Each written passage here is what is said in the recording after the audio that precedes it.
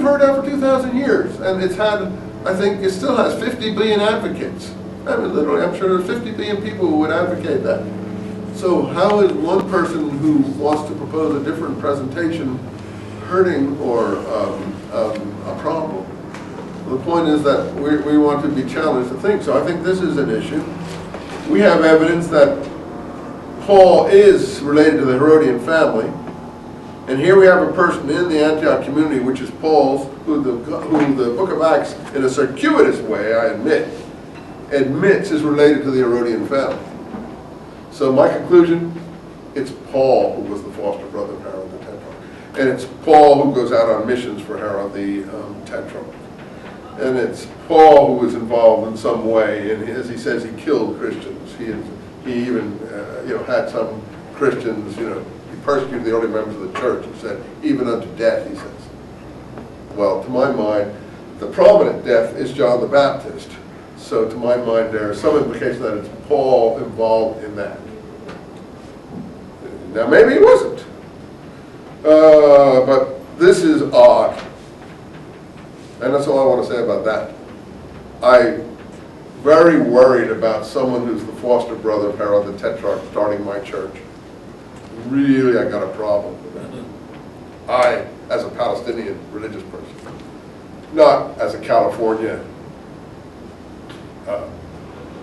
speaker in tongues or enthusiast, a person who's in like some other mindset, born again or whatever it is in California, has no problem with historical matters of this kind, because they're in a spiritual area of endeavor and thought that are interested in historical problems. But I'm very worried about someone who I consider the enemy popping up in the text. Just as I'm worried later on when Paul speaks so congenially, more congenially with them than he does with people in the country at large, when he has such a nice conversation with Felix and Drusilla. And we know from Josephus that Felix is the biggest butcher in Palestine. So if I tell you that someone goes into Heinrich Himmler or Joseph Goebbels and suddenly has a pleasant conversation with him and wants to convert him or something, a much more pleasant conversation with that person than he ever had with any of the local people in the country, then that to me raises a warning bell. Well, the problem again is someone like James. Do you think James would ever go in to have a conversation with Felix, the Roman governor who supposedly, as apart from Pontius Pilate, butchered so many people that there was not enough wood for the crosses, according to Josephus? Do you think that James, given the kind of righteous person he was, would even want to talk to such a person? I don't think so. I don't think so. So that's I rest my claim. That's why I'm doing this. I want to rescue the members of Jesus' family from the oblivion which history and the world have put them in favor of the Pauline approach. That's been my approach from the beginning, and I didn't want to do it at the beginning, but here's a case in point. Now you have to weigh that yourself. Well, okay, we're off on our first missionary journey. Sorry for that spiel, as it were. And he took Barnabas. The Holy Spirit told him to do this. Line 2. Notice, does he get directions from the Jerusalem leadership to do this? No.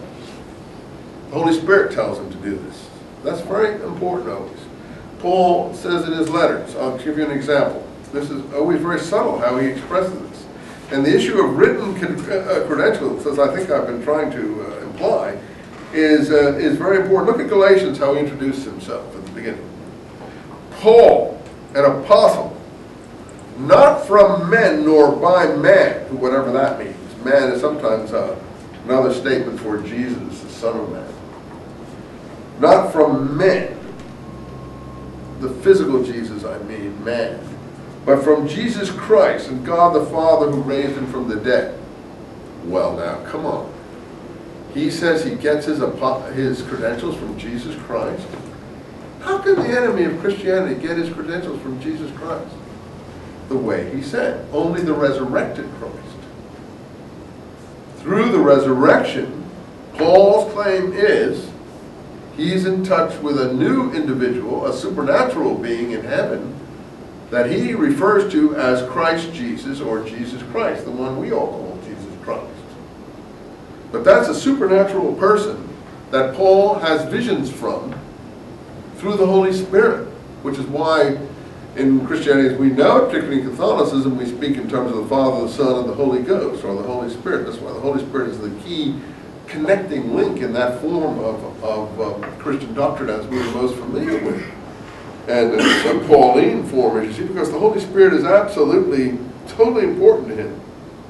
Well, anyway, the point there is, he is an apostle not appointed by the early church, not from men.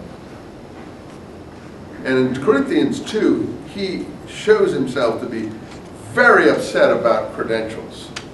I'll give you an example of this, upset about credentials, if I can, in Corinthians 2, if you will bear with me. I'm not sure I can always find these things, but it starts in chapter 3, where he's going to go into one of his worked up rampages again, where he gets totally carried away, because he loves rhetoric. He loves the sound of his voice. He's obviously he says he's no good in person, but he's good in writing. He's a very good preacher in writing. How does chapter 3 start of Corinthians 2? The same where we got the letting down from the basket material at the end of this letter. Do we begin again to recommend ourselves to you? Recommend ourselves meaning, how are we, what's our authority? How are we recognized? Who's recommended us? Do we have letters of recommendation? And you see the next line, he'll talk about letters. So we know he's speaking about letters of recommendation. Who are these letters of recommendation from? Well, in that collection of materials I gave you, if you bought it or not, from the Pseudo-Clementines, you'll see in the Pseudo-Clementine homilies, material that I gave you, you must have letters of recommendations from James to be a teacher in the early church as far as the Pseudo-Clementine literature is concerned. All the teachers carry written letters of authorization from James the bishop.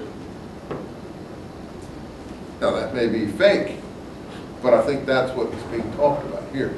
Paul is very conscious of his inferiority in terms of not having such letters, and I don't think he ever had them. That's why for him, his mission is Holy Spirit oriented. His appointment is direct from Christ Jesus in heaven, not on this earth. We all know he never met him on this earth. So look, do we recommend ourselves, or do we like some? He loves that word some. This is 2 Corinthians 3.